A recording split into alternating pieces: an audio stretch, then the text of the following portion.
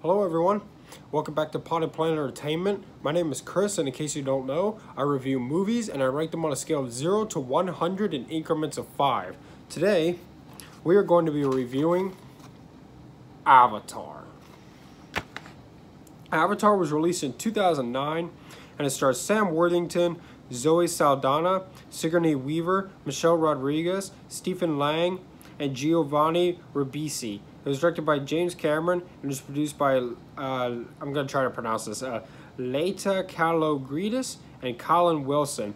And in this movie takes place in the future, in which we have wiped out like all forms of vegetation on Earth. Like everything is man-made now. And we discovered this planet that takes like 5.5 years to travel to. That's how far away it is from here. That has its own tribe of people that look like this, tribes of people that look like that, and there's like new creatures that we'd never heard of and stuff. It's a whole new world. It's called Pandora, and people go there and they try to offer them like education and things like that, and they don't want anything to do with it. And one of the tribes is living in this tree, and underneath the tree is a bunch of extremely valuable resources that we can get to. And so we want to, the people there, they want to, the military folk, they want to drive them all out, and they want to get those resources, but the people don't want to leave, and they will kill them if they have to. And Sam Worthington is, and so what they do in order to better communicate with them and earn their trust is that they create bodies that are just like theirs, and they have technology where you get into this pod and you can transfer your consciousness over to one of these over to one of the bodies, and you can live in through that. And so Sam Worthington, they use him to infiltrate them and learn about them, and he ends up falling in love and becoming one with the tribe, and chaos ensues. This movie revolutionized digital effects. CGI would never be the same again when this came out. And I remember when this came out, the hype around this movie, I was really little, but the hype around this movie was unbelievable.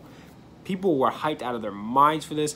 It held the box office record right until Avengers Endgame came out last year. And that movie, like, ever so slightly broke the record. But this movie held the record for about 10 years. And it revolutionized CGI. I think that was the reason why this movie was so popular. It's because this movie was the Matrix of my generation. When the Matrix came out, the year I was born in 1999, nobody had ever seen anything like that. It revolutionized special effects. Well, this was basically what the Matrix was to me. It really revolutionary effects, and it was a huge, huge deal. So let's get into my pros with this movie. It won 3 Oscar awards and it won 6 more, so that's pretty awesome.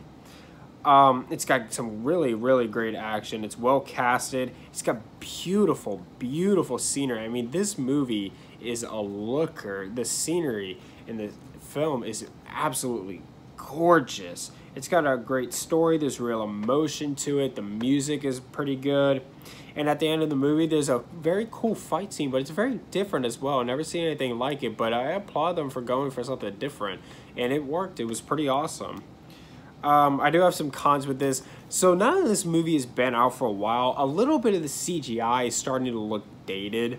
If you look at some of the shots in this movie, so you can tell it's kind of starting to look a little dated. But not for like 95% of the CGI in this film really, really holds up. And the villains in this movie, I feel like they're like unrealistically heartless, and I'll explain what I mean. So basically, none of them have an issue with killing all these innocent tribal folk in order to get those resources. And there's a lot of people there, and it just seems so weird to me that they would all be like, yeah, let's kill them.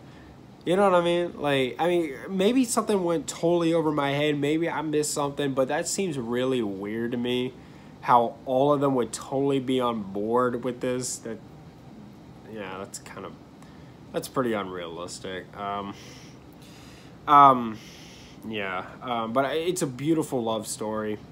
The action is amazing. The special effects are amazing. The scenery is so beautiful. They made a whole, like, they made like a little area or like a ride or something in Universal Studios, or no, Disney World, yeah.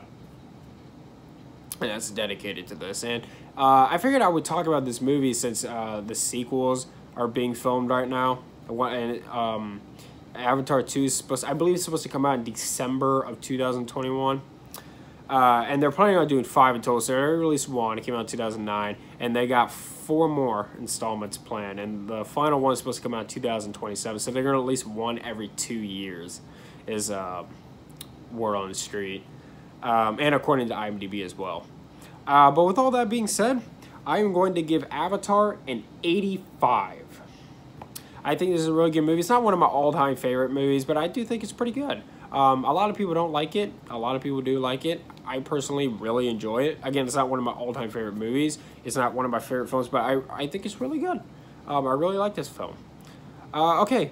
Thank you so much for watching. Subscribe to Potty Planet Entertainment for more. Hit the like button. Leave movie suggestions down in the comments down below. Follow me on Instagram at Potty Planet Entertainment for channel updates, and much love.